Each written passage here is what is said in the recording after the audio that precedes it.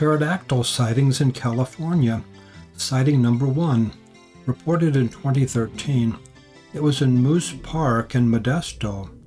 Quote, "It turned its head and looked right at me. Its leathery wings, like no bird I've ever seen. A long tail, no feathers," unquote.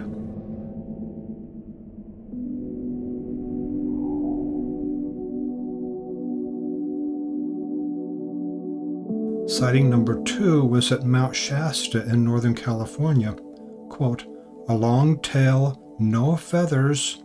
I believe the wingspan was at least 50 feet. Had leathery wings," unquote.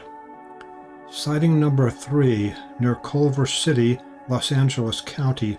Quote, "I was crossing over the creek when I heard a bunch of birds take off.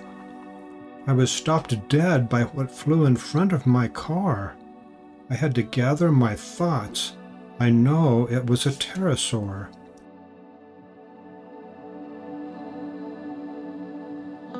I am an artist with a great eye for shape and form and anatomy. I live and breathe zoology.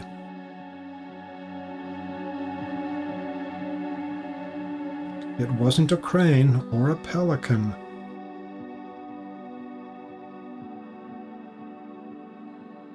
It was a pterosaur, unquote.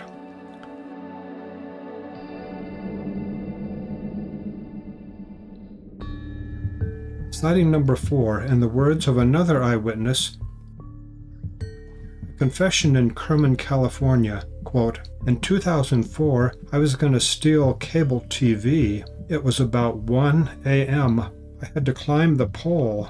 The cable was away from the pole, so I had a golf club so I could pull the wire to me. There was a kid 10 years old with me. In case I fell, I climbed the pole on one side because of the transformer, but had to slide over to get on top of it to grab the wire. It wasn't a great spot to be in. Then I heard something. The kid on the ground said, 'Look out!' Here it came. His wings were, I'd say, 14 feet wingspan. As he was coming down towards me, his wings were wide open. It was a bad spot for me, but not a good one for him either, because of the wires. His wings were very similar to bat wings. He had hands in the middle of his wings. He went up, I saw his feet. His tail was really long, with a kind of like an acorn at the end," unquote.